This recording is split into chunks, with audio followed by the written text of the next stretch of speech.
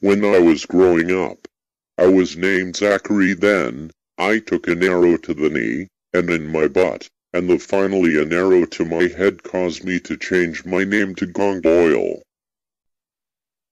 After taking an arrow to my buttocks, I had to learn to walk again.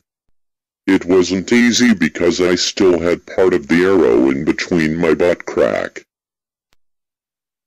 However, this is the hospital area that helped me when I needed it the most. Now, I can run really fast. After thinking of suicide, I started to learn magic. I got to carry the Olympic torch, and I learned to play guitar while singing like a girl. Do not forget, my name is Gong Doyle, bitch.